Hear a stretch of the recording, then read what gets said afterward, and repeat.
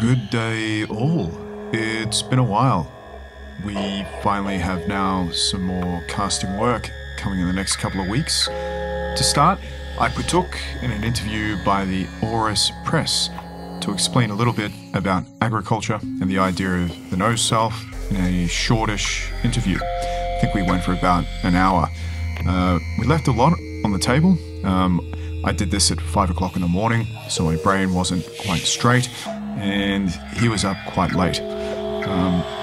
So it wasn't a bad introduction to some of the principles of biodynamic agriculture, regenerative agriculture, the notion of the no self, and of course, something of interest, I think, the notion of the holobiont, which is something that has vast and important implications for the world, and is something probably a little bit different that not many people would have heard of, but it's one of the more important things, I think. As time goes on and more evidence comes out about it, we'll slowly realize the implications of not looking after the soil. So, hope you enjoy. Look out for some more recordings coming soon. We have some interesting material coming up. Until next time. It is recording, yeah. Today I'm going to talk to Shipoffoolscast about biodynamics, regenerative agriculture. I'm tripping over my words there. More or less, and Rudolf Steiner and things like this. And he's very knowledgeable in this, I think. I didn't even really know hardly anything about it until I saw one of his own podcasts with somebody else. So, I mean, I knew a bit about Steiner, but I didn't know the details of his agriculture stuff, which is quite interesting and I think correct. And so I thought we should talk about that. And he's down in Australia, which is a very strange place. And he was just telling me how it's very strange. And I believe it is very strange. Whenever I think of Australia, I just think of Mad Max. I don't really think of anything else. I know it's cliche probably, but I mean, what a great, it's quite cliche. Movie. Quite cliche, I would say, yeah. Yeah, so it's not like that at all. You're not going around your bike on the open roads. And No, we don't. Unfortunately, right. I'd kind of like that actually if we were doing that. But actually, when you originally asked me that question, I went surfing that day, and I was sitting there in the crystal clear waters underneath me in a very temperate winter. I think it was about 20 degrees Celsius. That is, and I was just thinking, why am I Australian? It's a good question. and all I could think was it's some, terrible cosmic retribution for my Irish ancestry. That's all I can think. And I was being severely punished by yeah, it sounds punishing, all right. Surfing in the warm climate, and yeah, it sounds terrible. Completely awful. Gazing on thousands of miles of white sand beaches with no one on them. So yeah, just terrible. Absolutely terrible. And here it's the middle of summer, and well, not middle of summer, but like it's supposed to be warm, and it's of course cloudy and raining. Yeah, sounds awful. So as I always say to people, don't come here. Well, it's a weird place. I can never get my mind around it or how it is. Yeah. And I think you even hinted that you can barely as well. It's one of these sort of open landscape places that's just like, what am I? Where am I? And it's weird, and like so many things can kill you and all that. But I mean, everyone knows this. I guess we shouldn't prattle on about it. Deadly spiders, deadly snakes. Do you ever get bitten by a snake or a spider? I never have. My uncle actually got bitten by a snake called a Great Southern Taipan, which is the second most poisonous snake on the planet, I think. And somehow he survived that. Yeah, but his hair turned white and he went blind, but he survived. So people do get bitten, but I've been fortunate so far. I have not. Yeah. Well, it's a good, rugged, manly place where you can, wrestle with saltwater crocodiles and things. Yeah, absolutely. I mean, we all do that. Yeah. Well, I'll tell you one thing. When I go back to Canada, the first thing I notice, this is going to sound harsh now. I'll try to say it in a non-harsh way, but is that I think people look kind of physically, how do I say it? How could I say this? I notice as soon as I get off the plane that people look kind of physically different. I think it's from getting more sunlight generally or something like that. They don't get that much sun here. You notice when you're here, there's a great, paleness, which is fine. I mean, there's no problem with that, but it's kind of, it's not just that. It's kind of physical difference, slight I was going to say deformities, but more like Right. slight. I think just from not getting as much sunlight. I think when you get more sunlight like that, you get a sort of larger, more comely, better formed human specimen. This might be my bias, and maybe I'm talking about this, but I felt I've noticed this. Not to offend any Irish people. I mean, I'm Irish. I'm living in Ireland, so fuck off. Don't bother me. You know. Yeah, I think there's something to that. I mean, on the other hand, you can get too much sun and it can kill you. Like here, it's ridiculous. It's ridiculous. It's like the sun is about 1 kilometer away. That's what it feels like. It's unbelievable in summer, and you just want to die. So it's a happy medium, I think. But yeah, no, I generally agree. People that have a lot of sun spend a lot of time outdoors for sure. There's some difference in the phenotype, shall we say? Yeah, it does. It affects the growth of the human, I think, and even having the broader landscapes, the open vistas of like Canada and Australia, you have as much space as you want, basically. Yeah, I think it makes a larger boned specimen or something. Or people, I can notice this physiognomy from location a little bit, anyways. Yeah. But that's another thing. If we're going to talk about biodynamics, like Australia in terms of farming, I don't even know. Is it remotely similar? You got these weird fucking baobabs and kangaroos and shit. Like, is it like, can you like farm turnips and carrots, or do you have to grow like weird exotic, like, I don't know, Japanese, what's the horseradish stuff they use? Wasabi, or like, is it like normal farming kind of? Let me just ask that off the bat. Yeah, normal farming, normal vegetables.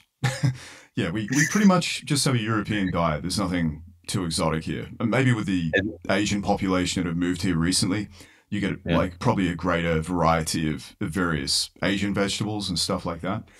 But overall, it's the same 3 veg and meat Anglo kind of diet that the diaspora has, anywhere they went. So nothing particularly creative.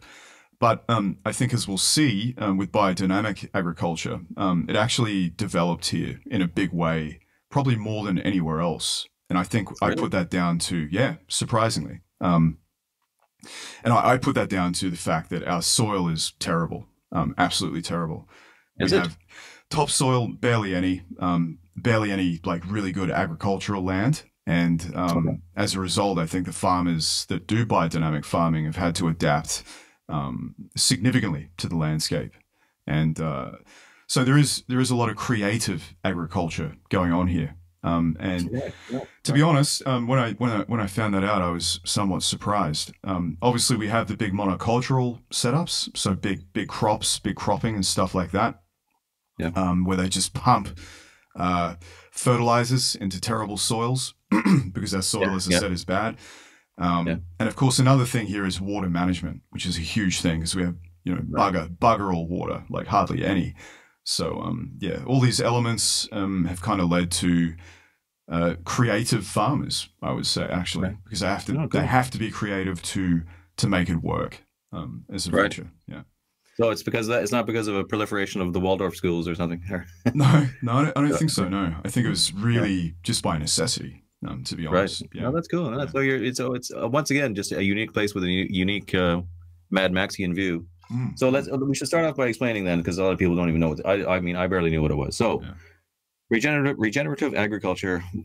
Can you tell us what it is and the reasons and purpose of it? Let's start with that. Yeah, sure. Okay. So I think I've got a really good quote that I like to start off with, and this is I forget who said it, but basically the way he described agricultural systems was that they're prone to exponential decay or exponential regeneration. And that's the way he described it. And in general, regenerative agriculture realizes and it seeks to tilt things towards exponential regeneration. And biodynamic agriculture in particular falls under this umbrella, I guess.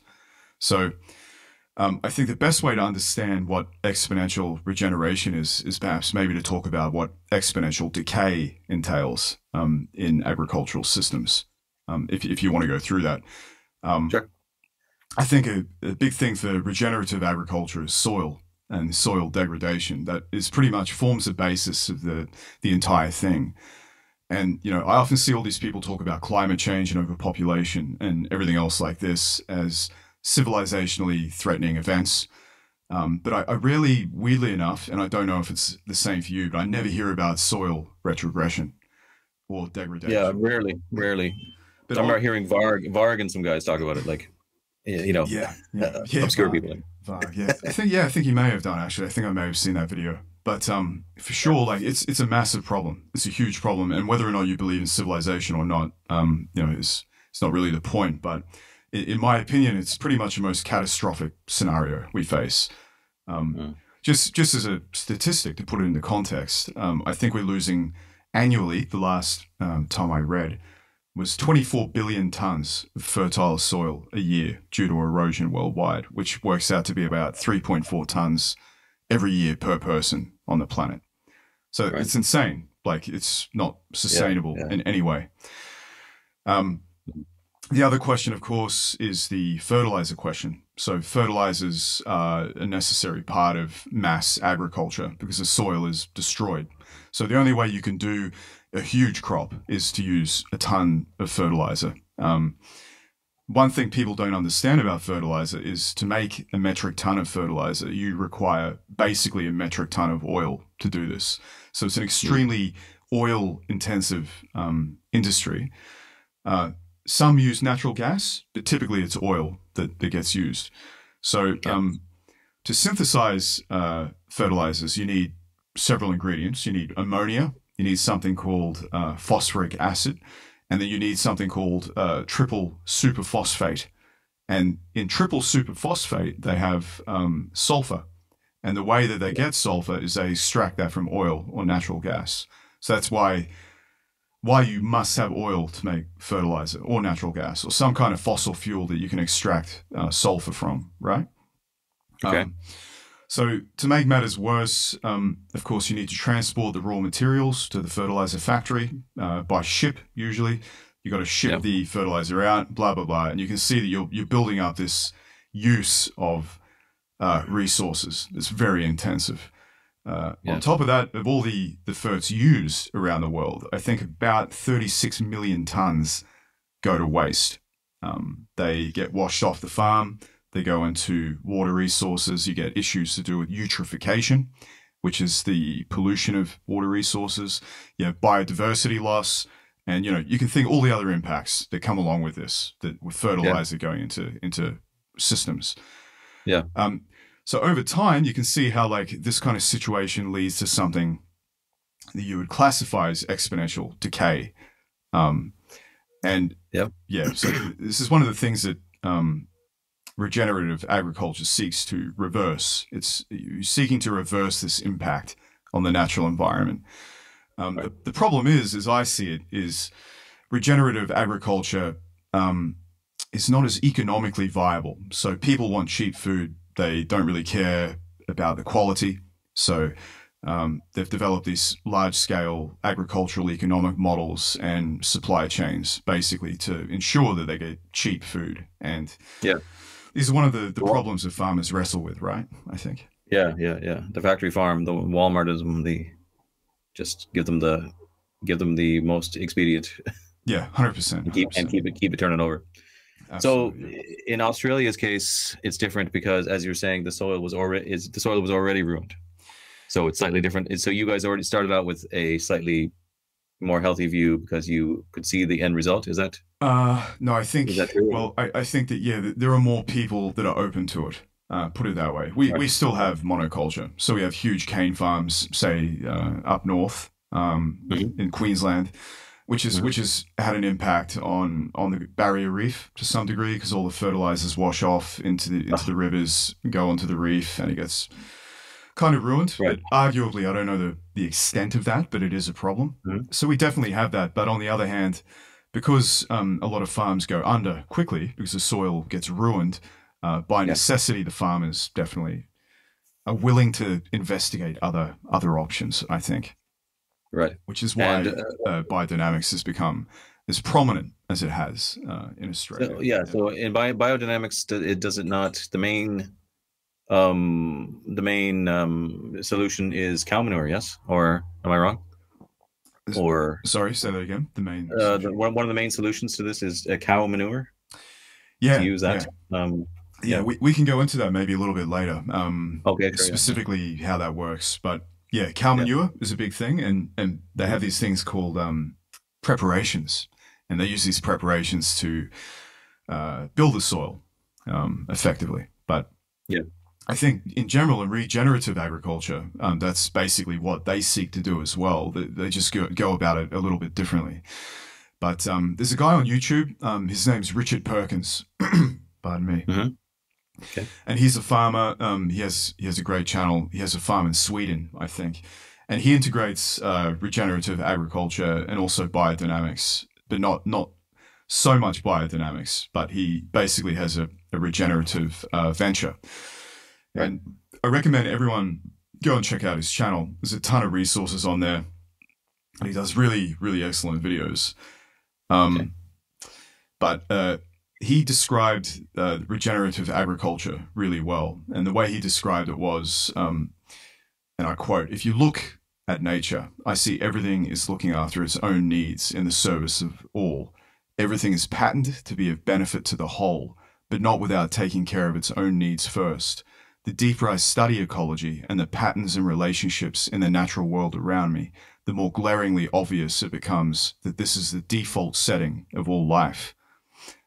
That's the end of that quote. Yeah. And that really sums it up, man. That's exactly what they're going for in general. Yeah, these are sort of conclusions I reached on my own by like doing my own gardening here. Just, I know it sounds stupid, not to that profound degree where I would say something so eloquently, but more or less this is what I would think myself, just from noticing how certain things grow over here and grow over there, and doing my own compost, and the way things want to grow in certain areas, and then how just that what you're saying, how it relates to everything. Like, it's very local. It's my garden. It's maybe similar to the other gardens in the neighborhood or whatever, but it is unique in that way. And the interrelation between other things, there's give and take, and you may lose a crop of this one year to a carrot fly or this and that. But if you like try to do what the factory farmers do, which is to ensure a crop of carrots every year by any means necessary, then you destroy those interrelations. And this is more or less what he's saying. I would say, like, this is what they're doing that is ruinous, is that they, by ensuring that, by through chemicals, fertilizer, and all these other means, and they're not only destroying the soil, but the interrelations are gone. The food itself is losing its nutrition as well as the soil, so it's not even as healthy for you.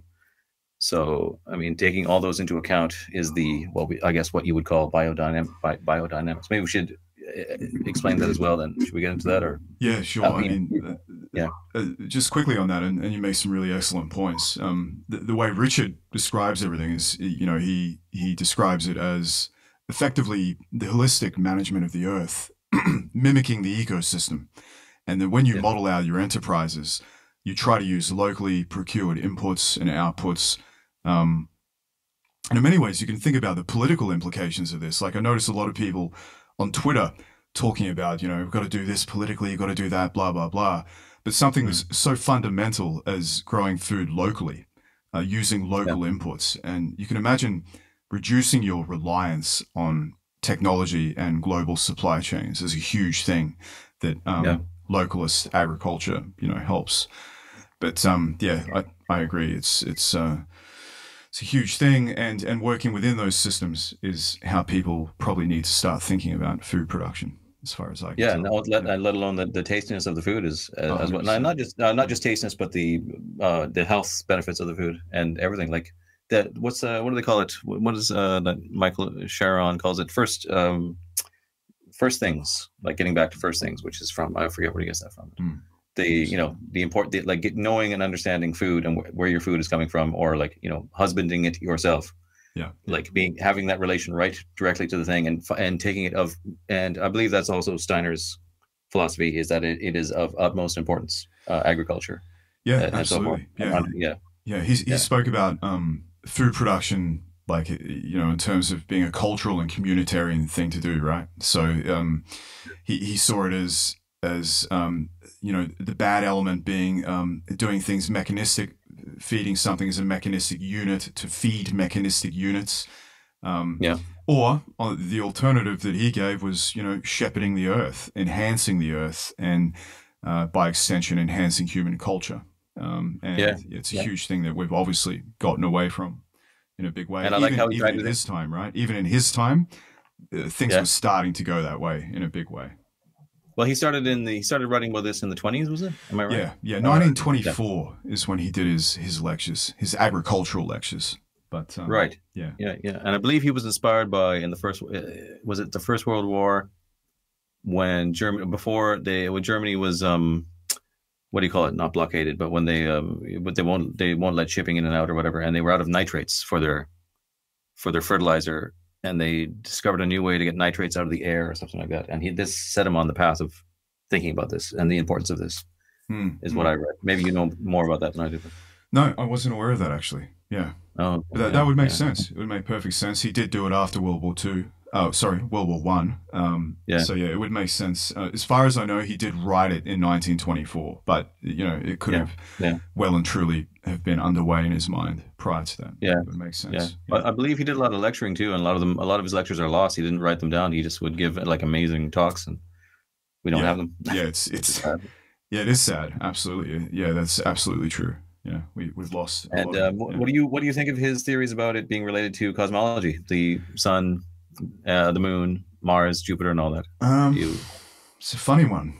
It's a funny one. Yeah, I'm not sure how I feel about it, but I will say this: like everyone I've spoken to, local farmers around here, people I've interviewed on the podcast, they all swear by it. Do they? Yeah, they do. Cool. I think it's great. Yeah. Yeah. People that are listening, maybe they don't know, but effectively biodynamic growers, they have sowing charts, and the way that they sow plants or seeds is by the moon and the stars, constellations, and the position of the moon. And this forms the basis of how they manage their growing, which is pretty crazy when you think about it. But but they say it works, And who am I to argue with that? I'm just some guy in a city, so. I'm going to believe them every time. But you haven't tried. You haven't tried a bit of You're really into it. I thought you would have been. Are you studying agriculture or anything like that? Or? No, I'm not studying. It's just a personal interest.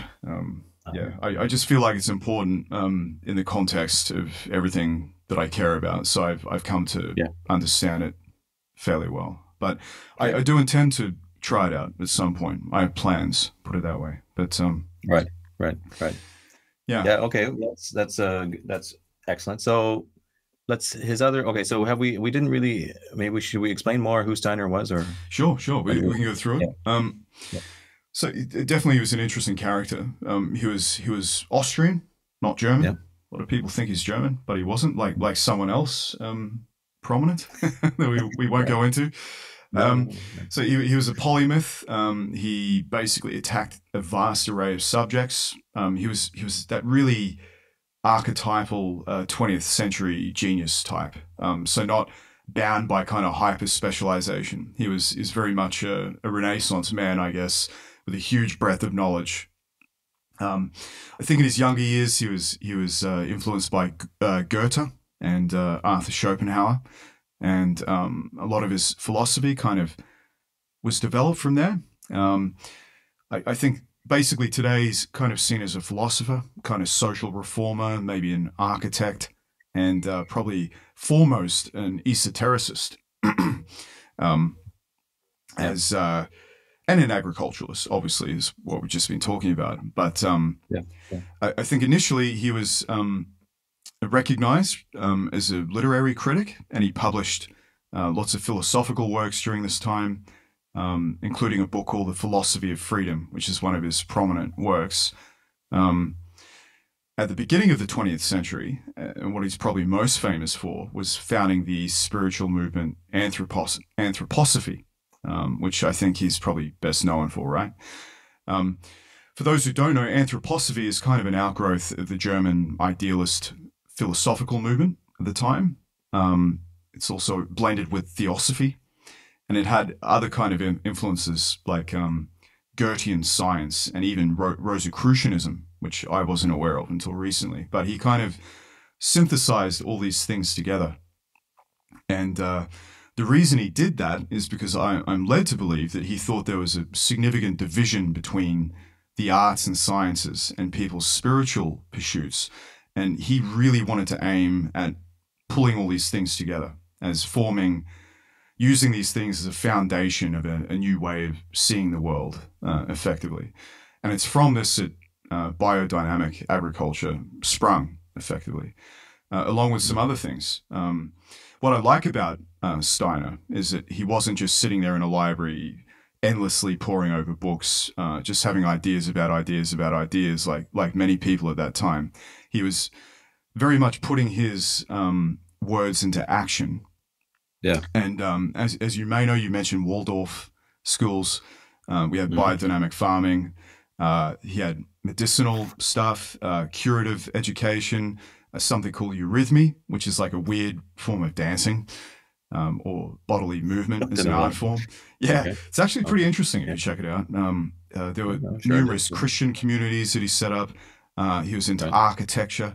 So he had all these things, and his principles effectively form the basis of these real-world applications. And the agriculture was one element. But what I like about the guy is he was a big picture thinker. And whatever you think about him, if you think it was nonsense, whatever it is, you definitely can't criticize him for having this big picture style of thinking and this ability to synthesize all these things.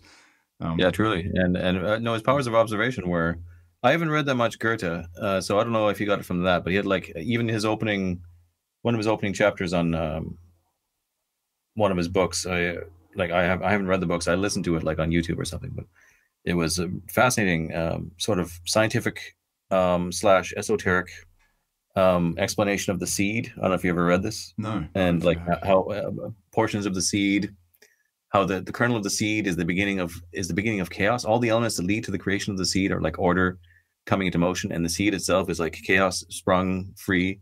And part of it is sort of cosmic and related to the stars and the planets, and the other part is sort of Terran related to the earth and the soil. Yeah. And I mean, I can't do it justice trying to explain it, but it was just you could see it was like a vast open mind, like observing the world in that kind of amazing hyper intellectual / naive way, which is like perfect individual observation, let's say. But so he's like you say, he's a polymath. I mean, all these things, and he was a man of action. So he put it all into action, and he tried it all. And he was certainly, I believe, he was directly correct in he made a what do you call it? Not a prophecy, but he said something. He was talking about bee production, bee farming, whatever you call it. And around his time, they started making artificial queens. Do you know about this? Yeah, I do know about this. Yeah. You know the story. Yeah. And he said, okay, that's fine. He's like, someone asked him, what's going to happen from this? And he said, okay, you're going to have great production of honey for 60 years or something. And then it's going to go awry. And that's right around that time is when they started with the collapse. What do they call it? The collapse thing that happens in the US, where the hive collapse syndrome or whatever they call it. Mm-hmm. Yeah. Yeah, and he was right. He predicted it like to the decade. It's crazy, isn't it? Really? Yeah, amazing. Mm-hmm. Yeah. I've heard of that. It is a serious problem. I actually didn't know about it until recently. I find it amazing that you have artificial queens, but they've basically completely stuffed with the system that bees have, and I find that stunning. A stunning thing to try and do. But it's a typical factory materialist way of just like, we need honey. Like that's all they think about. They don't. They don't think about the long term or anything. Yeah, 100%. It's like ever since that took over, that's that whole. I think, frankly, it was Evola put it one of the best. I don't know if you read him. A little bit. Describing, he was comparing communism and the American capitalist system and saying how American capitalism is actually slightly worse because of the way it quantifies the world into this kind of factory hours, and everything is like materialized to this point. And that's really where it comes from, I think. It's like that hyper materialism.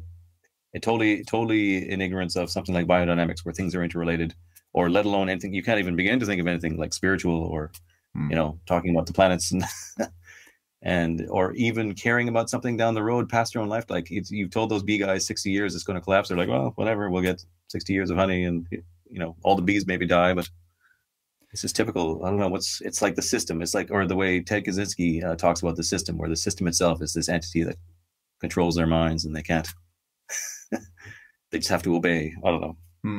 Yeah. But Steiner is the opposite. Steiner is the opposite of that kind of thing, and he's a man of solutions. That's why it's great to hear people in Australia are doing applying his methods to success, I guess. Yeah. I mean, yeah. And I think, interestingly, I think people have kind of moved beyond him as well. So he put principles down, but I think biodynamic farming, as far as I can tell, has, developed significantly since that time. And it's another interesting thing. It's kind of like a living knowledge. And the farmer intuits the landscape, and he learns things about his particular land, and then he passes that on, and so on and so forth. It's like a living body of knowledge, which is something that I consider, very important.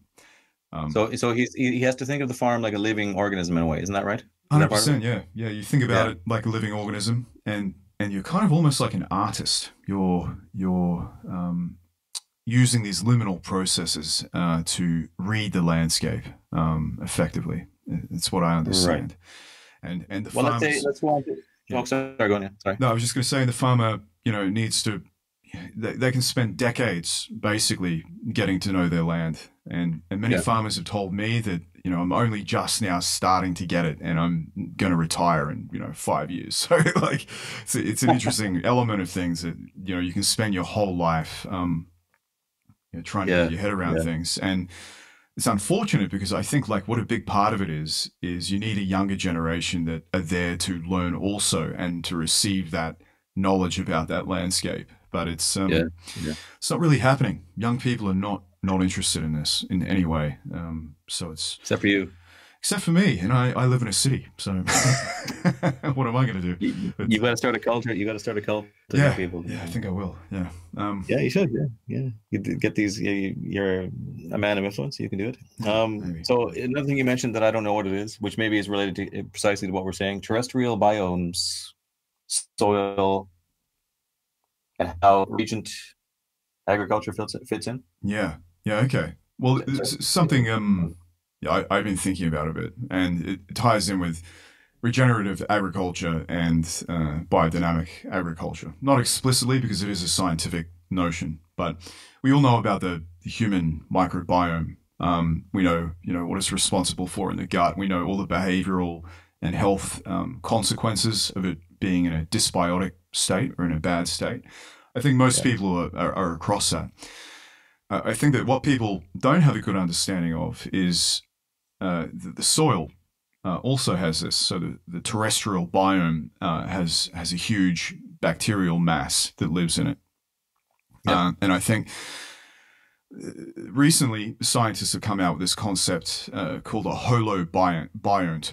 And what a holobiont is, it's kind of reimagining of the human organism and all the organisms on the planet to also include the microbiota as part of the organism, as a single selective unit, so to speak.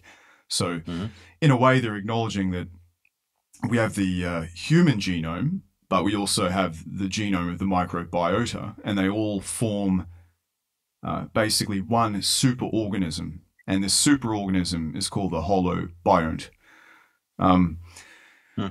So basically, it's a concept it's right at the edge still, but it's emerged over the last couple of years, and it basically, we're kind of like a lumbering system, and we interact with the microbiota around us and the soil within us all around the place. And interestingly, within this superorganism, there are actually gene transfers that go on amongst us and the microbiota. And also, so they're called what's called a horizontal gene transfer, which means that what you have in your gut, which by extension is probably from what you consume and what you've been around your whole life, passes on genes, and it can literally change the genotype of the human being. And over time, through lateral gene transfer, which is obviously passing what you pass on to your children and stuff like that, is you can actually have changes to the phenotype from this horizontal gene transfer of the microbiota in the soil, which is pretty crazy when you think about it. So what that means basically is that microbiota are shaping human evolution to a large degree. And so how do we shape it back in return? It's when we create waste in our compost and our sewage, it goes back into the soil. Is that? Yeah, precisely. Yeah. It's complicated. I don't pretend to understand the exact mechanisms, but it's very much a two-way street. So you can think about it that the genes are interacting. So the microbiota is interacting on us. The environment is interacting on us and the microbiota, and the reverse is the case also. So it's a very symbiotic, dynamic relationship. So that's a terrestrial biome, you would say. Well, a terrestrial biome refers more to plant life and animal life, and you know, the aquatic environment, for example. But within the terrestrial biome, you have the microbiome of these terrestrial biomes, and this is where we're getting this notion of the holobionte. So pardon me. So one example of this that you might find interesting is the Japanese digestive system has, and this is one of the examples that they've used to verify this theory, is that the Japanese, famous for consuming algae or seaweed, over time, one of the bacteria on the seaweed has done a horizontal gene transfer at some point, and as a result, the digestive system of Japanese people in general has changed.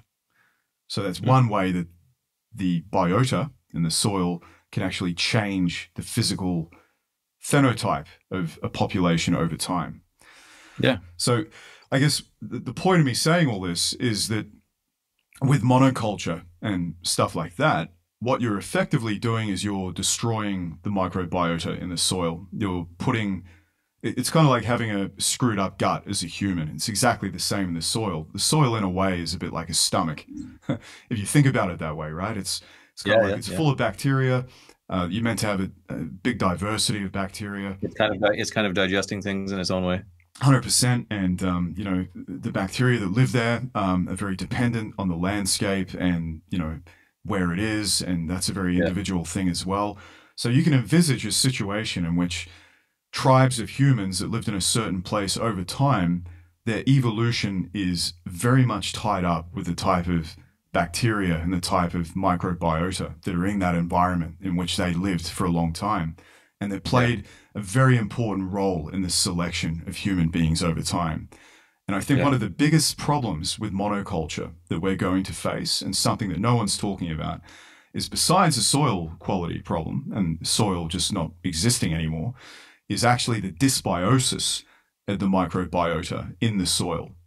What does that mean, dysbiosis? So dysbiosis refers to an imbalance, essentially, of bacteria. And usually you refer to your gut. If someone has a gut problem, if you have too many of one phyla of bacteria, for example, in humans, you have two main types of phyla. You have one called the Firmicutes phyla, and then you have another one called Bacteroidetes. Because of the Western diet, for example, people tend to have a lot of Firmicutes, which are sugar-feeding bacteria. And if you have a bad diet and you have too many of these kinds of bugs in your gut, it can lead to all sorts of physical problems in your gut. And what this is referred to as is dysbiosis. This is what dysbiosis is. And I'm just applying that label to the soil, because what we've seen with monoculture is that it can lead to basically a destruction of the diversity of the bacteria within an environment. And what I'm getting at, I guess, in general, is that if this continues to be the case and we continue to create a dysbiosis of bacteria in the soil, we're literally screwing with the mechanisms of natural selection, effectively. And this so is in the okay, sorry. I was just going to say, and over time, you can imagine the problems we're going to experience, not just health problems, but literally maybe a lessening of the human being. Or I'd say we've already been lessened, to be honest. In the most part, but definitely, you're right. Monoculture. See, when I think of monoculture and like the corporate way of doing things, it applies to both agriculture and architecture and other things Steiner was interested in. It's like we're creating in our pursuit for safety and permanence and cycles. Like we can't stand to have a crop fail and like miss out on anything. So everything must flow along. You know, the shells must be stocked or whatever. Yeah. We are creating like a false imitation of what the thing is supposed to be. Like even life itself is supposed to be. It's like modern architecture is like doesn't really fulfill the purpose of true architecture. It's like a false. It's missing everything important, let's say, but it's like fulfills like the basic sort of practical needs, but it's like a negative false world where there's no life or soul to anything. And it's mundane and unchanging and kind of dead. And dead is really what it is. It's like a dead imitation of the real thing. We're kind of into this dead mimicry. And I would say that's maybe the same where we're even as ourselves, our own bodies and our food cycle, food process is also becoming like an imitation of what it should be. And is also kind of dead. It's kind of going through the motions, but the important part is missing.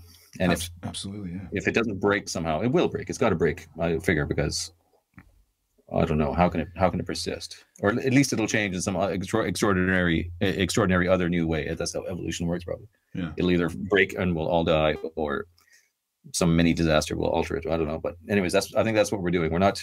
Everything is like a false imitation, which maybe sounds weird, but. Yeah. No, I know what you're saying. Absolutely, pardon me. It's everything is being brought to its most basic part in a mechanistic way, and we're unfortunately missing the point because we're only focusing on one little part of an entire picture, and because we're missing the entire picture, we're making bad choices and decisions. I think it's the same thing with medicine, right? Like if you go and see a doctor, and I don't know, you've got a problem with let's just keep it at the gut. You have a problem with the gut, but it's creating other problems in your body. Maybe you're depressed as a result, right? Which we know happens. So if you have a gut problem, it can affect your mood and the way that you see things. So what the doctor will do is he'll send you to a shrink. The shrink's going to give you drugs that work specifically on the brain, because that's what that guy's been trained to do. He's just focusing on the brain. That's where depression comes from. It comes from the brain. That's what we're going to focus on. Xanax or whatever. 100%. But he's not going to look at, okay, well, maybe I need to look at the totality of this system as a human being. Like, what is it? What's wrong with this guy? Should I look at his gut? Maybe he has a gut problem. Maybe he has a parasite. Could be anything.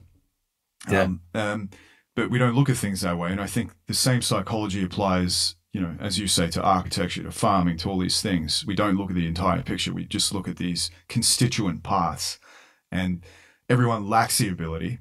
And as we said, Steiner had that ability, but everyone lacks the ability to see the bigger picture. And I think that's a massive. Well, not everyone, but yeah, we lose it more and more. Or do we? I don't know. Are more people becoming aware, or are there more people just losing the ability to stand up to try to change it? I don't know. I can't tell. Yeah, I'm not sure either. It's hard to say. In my day-to-day life, like I don't see really anyone that is becoming more aware. Although, like, if you hang around our circles, maybe online, you would like to think so, right? But who knows? Yeah. Yeah. Well, you can find like easy agreement. Like say, like who would watch this video, let's say, and be outraged in disagreement? Who's not like a total, sort of system cuck, guy who owns a fleet of trucks delivering ham, or something like that. I mean, most people would be like, yeah, it's at least mostly true. Yeah. I mean, it is completely true, obviously. But let's get into the more difficult part then at this point, because let's talk about the liminal elements in farming, the spiritual elements in biodynamic farming and farming in the past. What can we say about that? Well, I think, I guess I just wanted to briefly comment on sowing by the moon and the stars and things like that. I mean, So recently, there's a former monk online that I did a podcast with, the Venerable Panyo Basa. I don't know if you've heard of him, but he used to be a Theravadan monk. And he recently disrobed. But anyway, we had a conversation once, and in that he discussed a book called The Trickster and the Paranormal. And it's a great book. I recommend everyone reads it. It's fantastic. But in that book, it talks about shamans and people like this who basically live on the edge of reality. So you have a consensus reality that everyone lives in, which we could say in our case is the reality of corporations and science and, the general cuckery, as you say. Yeah. And then on the other hand, you have biodynamic agriculture, which kind of would be represented a bit by, like a shaman, which is, it brings a liminal element into a process. So you discard the rules that everyone has, and then you bring in something that seems a little bit kooky. So in a shaman's case, you'll have the tribe going around doing the tribe stuff. Then the shaman, is over there banging on a drum outside of the rules. And as a result, that gives him access to certain, I guess you could say, powers, right? So I was just thinking, I was throwing this idea around that maybe some of the power that biodynamics has is actually taking advantage of this liminal element of reality. So it's kind of like, okay, we know that this is what science does. This is what monoculture does. These are the rules. But, fuck that. I'm going to go and start sowing seeds to the moon and the stars because it's like outside of the rules. And I often wondered, scientifically, it seems absurd. Like, why is this going to work? It doesn't make any sense at all, right? Like, when I look at it, I look at a sowing chart and I'm like, it's ridiculous.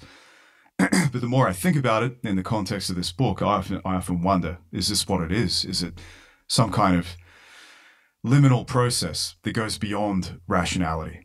And that's why people do have success with it. I don't know what you think about that. That's kind of just, well, I'm always for. I am not opposed to spiritual answers to things by any means. And but I mean, even if you want to be purely rational, to be as rational as you can about it, so much of what we do and what animals do is instinctual and intuitive already. And you take many things for granted you see in the animal kingdom or that humans do, and just say, oh, that's instinct. But like, what is that really? Like, what does that mean? Like when a bird knows exactly what to do and when, or like those stories of like the story of a dog that got the owners drove from either the middle of America or even possibly the East Coast to California for a holiday. I think it was probably from the middle. I can't remember. And like left the dog there somehow and drove back, and figured they lost the dog. And then I don't know if it was years later or whatever, the dog shows up, and it's like, okay, how did the dog do that?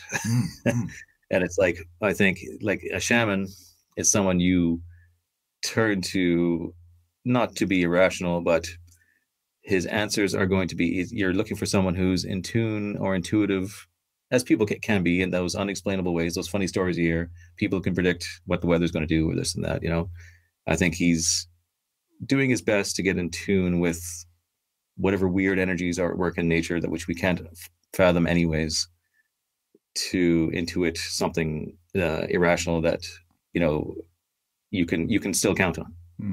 It's the best way I can put it, maybe. Hopefully that makes some remote sense what I'm babbling about. Yeah, it does. I think essentially we're saying the same thing. I've thought about it a lot because obviously as a Westerner I have a sensibility where a lot of the stuff seems crazy to me, but again, talking to the farmers, they all swear by it. So, Isn't that like divining? Divining seems to work a lot of the time, I read. Yeah. With the rod looking for water. Is that, You ever hear that? Yeah. I have heard that. I actually did it once with someone. Did you? Yeah. I couldn't get it to work, but he could. Oh. But again, one of those funny things, right? Like, I've heard stories that, people can divine water. In Australia, that's a big thing. They used to have water diviners, all around the place. But I've heard other people say it's bollocks. I mean, I don't really know, but it could be. Well, you just picture someone who's in nature a lot and is in tune with all the various little biodynamic kind of hints you might get, as well as just going with a flow of intuition, like a current is passing through the world, and you try to intuit these energies that are life forces and things, I guess, that are unexplainable and not on the surface. And to do that, you have to be kind of kooky and just kind of like, I don't know, meditate. I mean, I'm not good at it myself. I'm not a shaman, but no, neither. I just try to think about it because it seems to be like the scientific answer to everything goes in one direction, and it's not necessarily the truth. It's more like its own truth. It's the scientific truth. And as we can see, it leads to stagnation. It can be anti-life, not always. Yeah. I think science, when it's merged with culture and this kind of, it kept in its own biome of culture and religion and stuff like this, that's when science is best served. And that's really where it comes from anyways. When you take it out and try to use it as its own thing alone, it just it becomes a system thing. Yeah. Yeah. Anyways, but yeah. It's just a tool, right? Like it's, I think even in the 19th century, most of those guys called it natural philosophy. And what they did was they just saw it as me finding out about God's creation. Like that's kind of in its purest form what it was. And we have this force of scientism now that's become a religion of its own. And, it's a little bit funny. It's a belief system now. It defends its own beliefs with irrationality. It will actually lie about facts to defend its own belief. Yeah, now it often does, right? Absolutely. Yeah.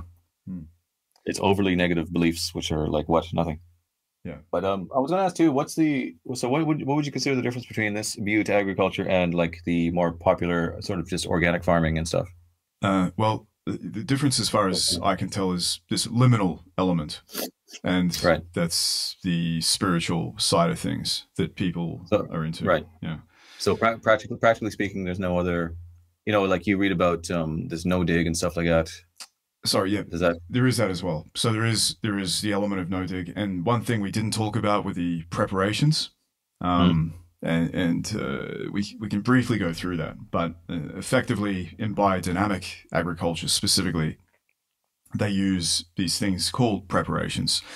And I think we went through it briefly, but what that is they have these number designations. So you'll hear something like preparation 500, preparation 501, and I think there are others. Basically, it goes from 500 to 507. But what they are substances. They have a recipe. They have various herbs, manure, stuff like that, and they're prepared in a very specific way. And each preparation has a focus or a purpose. You have compost preparations that basically, if you want a certain outcome, you'll use a certain preparation on the compost.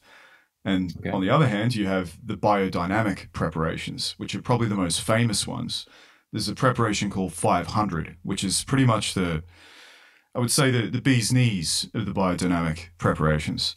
And they consider this, the farmers consider this the most powerful substance on the earth.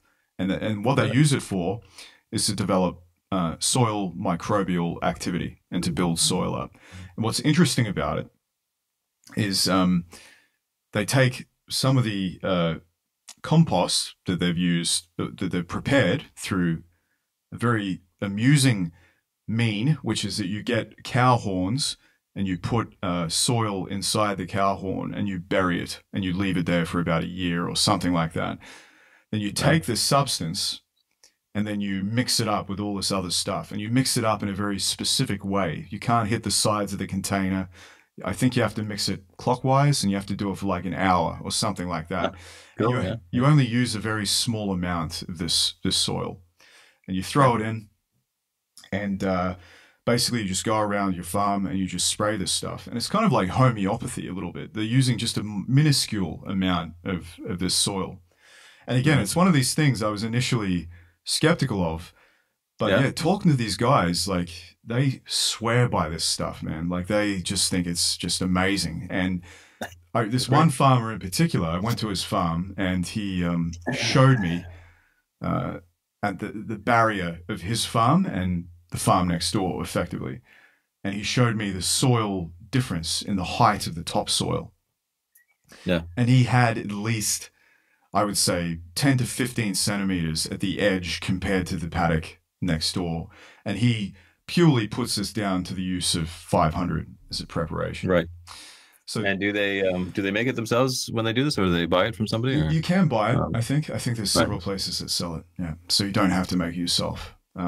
You do have to mix it yourself, but you don't have to make it yourself. They actually have quite large industrial scale mixers, I believe. I've seen them online. Right. But anyway, that's one thing that separates it. The other thing that separates it, as we've spoken about, of course, sowing to the moon and stars, stuff like that. So it's probably these elements primarily that are really different. Are different, yeah. So it's otherwise similar, but it has that extra extra liminal elements, as you say. Yeah. So that's interesting. All right. Yeah. And they do put a lot of emphasis, I believe, on cow manure. I think I read something from Steiner where he was saying the purpose of the cow on the farm is to provide manure, like first and foremost. Yeah, absolutely. And maybe more farmers just think that anyways. And I'm not a farmer either. I don't know. Yeah. Look, he was big on people using the wrong compost for the wrong purpose. And as you say, yeah, he was big on cow manure. But cow manure composted in a very specific way. So, right. Yeah, if you go online, you look it up, you can see like people packing manure into horns and then putting it underground. It's quite bizarre. So they put the manure. It's manure they put in the horns. I'm pretty sure it's manure. I'm pretty sure. And then they use that manure to make the 500. I'm pretty sure that's how it works. Well, I might have to try this. You can get kits online. You should try it. Just give it a go. I will try, yeah. Because I'm just finishing a fairly large greenhouse, and I want to try and grow like very specific things in it. But I'd like to get some choice soil going for that. Yeah, great. So give it a go. Let me know how it goes. I will, sure. Yeah, I will for sure. Yeah. So what else have we got here? So now. Liminal elements, implications of biomes and implications of okay, we think we talked about that. Yeah. Or did we? Oh, implications of superorganisms. Did we talk about that? Pretty much. Yeah, I think we did. I mean, that's this whole notion that we are a superorganism. Yeah, I think we did. Yeah. Okay, and this is the really, really out there part of what you want to talk about is how we view ourselves, what the self is, and the work of the no self. Yeah. Now, people may be wondering how this ties in, but I think it does. And it ties into this notion of the holo biome. So the way that we're starting to see ourselves as these superorganisms that have all these elements to them that are not under our control as such, right? You don't really have control over bacteria. You don't know what they're up to. They probably have their own things that they're up to. What are they up to? Yeah, who knows? I got no idea.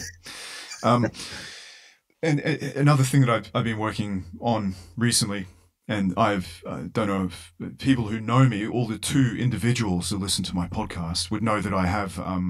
Hey, I listen to it. Oh, yeah, okay. Well, the other one. 3. 3.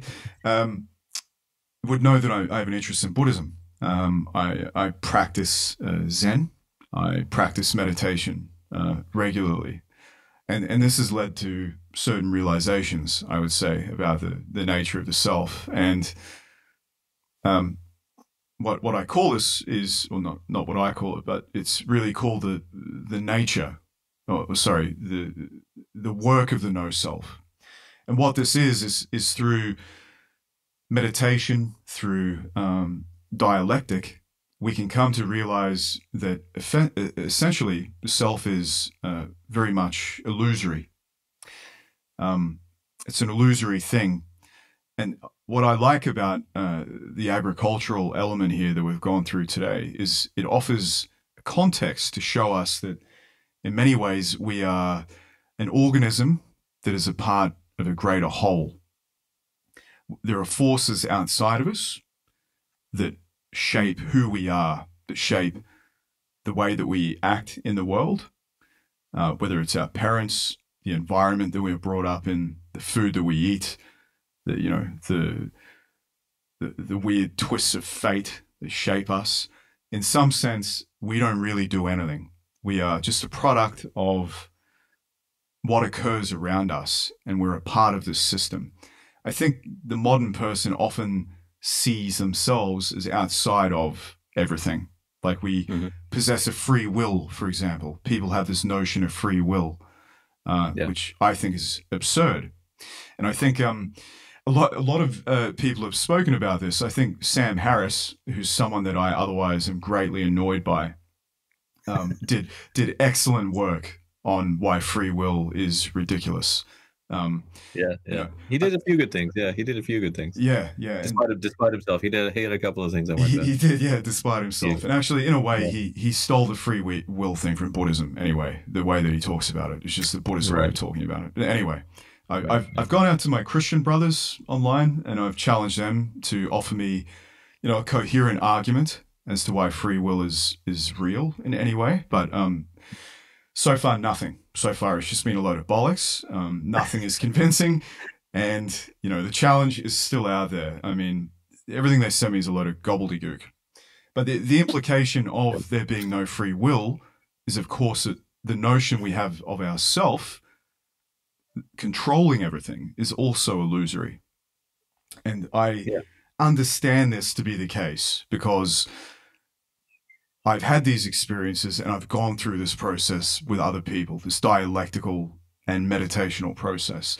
So the work that I'm really involved in at the moment is putting together a meditation suite and a kind of course for people that would like to undergo this process of essentially seeing the illusion for what it is, which is entirely possible. Now, what I like about the agricultural element is that it really reinforces this view of why free will is silly. And I think a lot of what's wrong with farming and a lot of what's wrong with the way that we view things is that we do consider ourselves separate from everything else.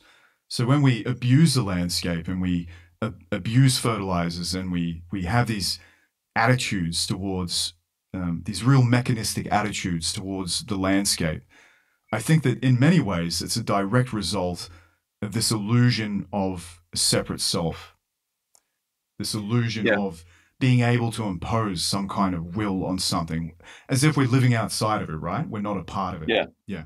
Where if we're a biome and we're in biodynamic and relating to it, it's just we are just an element in it. Exactly. Although we are a powerful element. Obviously, we're a powerful element where 100%. We can do the things we're doing, even though it's going to end up biting us back, and the rest of them will punish us. Absolutely. But nonetheless, we are an element. We're only one element, and for sure, we're powerful, but by the same token, you could say that the bacteria are powerful. They are, right? They totally are, as we've gone through.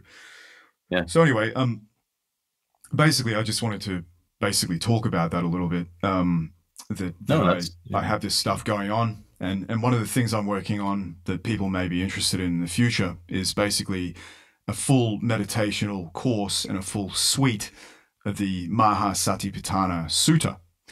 That's going to be, it's basically called the Great Frames of Reference in Buddhism. And what this is a process of meditation and mindfulness. And I'm going to be putting something together in this vein, as well as the dialectical work of the no self, that people that want to undergo this process can do so in a fairly easy and accessible way. I'll do it. I'll do it for sure. Well, you could be my first victim. Yeah, we can try it out, and we can go through that. Absolutely, if you want to do it, I'd be more than happy. Yeah. You could be the test subject. I like that. Sure. Yeah. So that's coming out soon, and basically, I just wanted to mention it because I feel like when you go through all these things that we've been speaking about, the influence of the microbiome, the influence of the dynamic systems in the earth, the fact that we're a part of everything, it just really goes to reinforce this notion that we can't really treat ourselves as separate anymore. We need to start looking at things like there's no barriers. It's kind of like a massive onion and we're one layer of it. And I think that when people start to get this through their heads, things can start to get a little bit better. So that's my... Yeah, it's very hard though. It is very hard. And especially in that kind of, it's not even Christian anymore. It's more like the post-Christian worldview. It's very atomized. It's very like individualistic. It's not even true individualism. It's like a faux individualism. Yeah. In that fake way, the fake world. But it's very hard. But many are seeking answers. So you never know how many people you can save. Yeah, just enough.